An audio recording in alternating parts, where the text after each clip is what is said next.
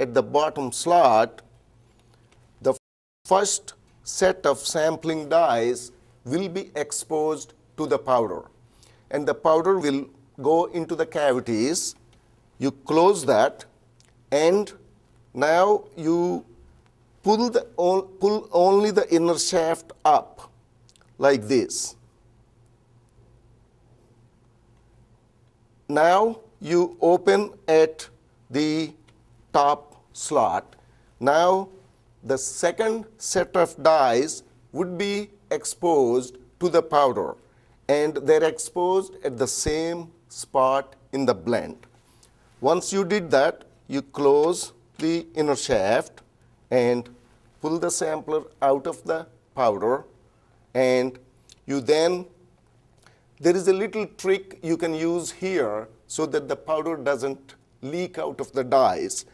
You see, keep the inner shaft such, after you open, such that the dyes are facing up. Then you try to move the outer tube like this, okay, like come out like this. So that way your dyes are always facing up and you don't lose any powder into the outer tube.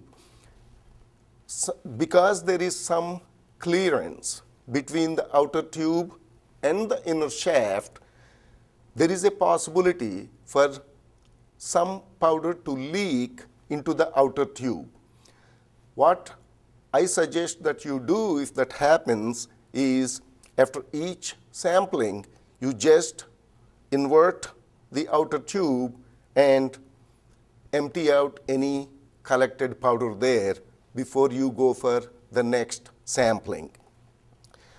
That clearance between the outer shaft and the inner shaft is very important to have. I think it is something like 15 to 20 thousandths of an inch. If we don't have that gap, or if we reduce that gap, there would be too much friction between the outer tube and the inner shaft, and that could create a generation of metal particles, which you don't want to have.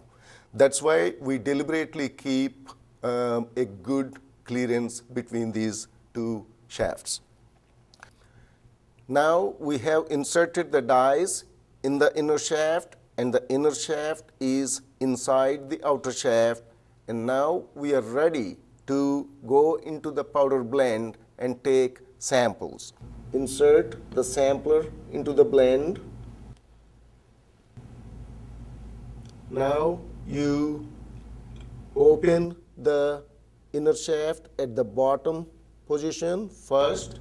That exposes the first set of dyes. You close that. Now you pull the inner shaft up. Now you open it at the top location. It will fill the second set of dyes. You close. Let us see how the samples look. While you take it out, you may want to turn the sampler down so that the dyes are facing down, so excess powder falls down. Then you can turn it around, and let us open it here and see how the samples look. So that is how the samples are, and let us see the second set of samples, how they look. That's the second set of samples. We will take the sampler out, close it, and we will take it to the stand. There is one other suggestion I would like to give you. When you take the sampler out of the blend and you try to take the inner shaft out of the outer tube when you are using a triplicate sample design,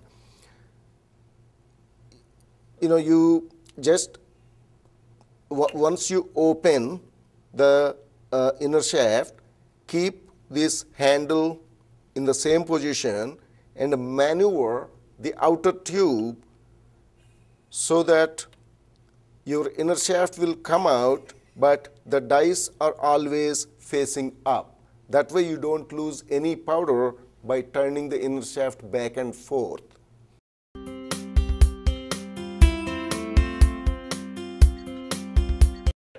Now it is model 5, which is a triplicate sample design sampler. And this is an example of the sampler. It has 3 sample ports. From the outside, it does look like a single sample design, but as you have seen in the duplicate sampler, the inner shaft has openings or ports that accept 3 sample dies in each port.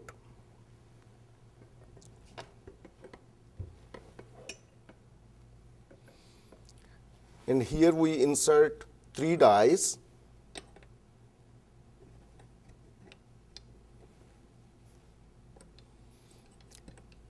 Usually these ports are a little bit tighter because this inner shaft is made of Delrin, which is a white FDA approved plastic material. Some customers want to have a Delrin or Teflon inner shaft for different reasons like static and things like that. So we custom make these upon customer's request. And you insert the 3rd die also. So now you have all the 3 dies in the port, and now you insert the inner shaft into the outer shaft and go all the way down to the bottom slot here. Now you can see that we are at the bottom slot and the ports are closed. Now we can go into the powder, and now we will open the inner shaft at the bottom slot first. So you can see that the first set of dies will be exposed to the powder. You close, pull the inner shaft to the middle slot, open it. Now the second set of dies are exposed to the powder. You close the inner shaft again, pull it up to the top slot, open again. Now the last set of dies are exposed to the powder. Now you close it, and then you pull the sampler out of the blend, and now you can take the inner shaft out.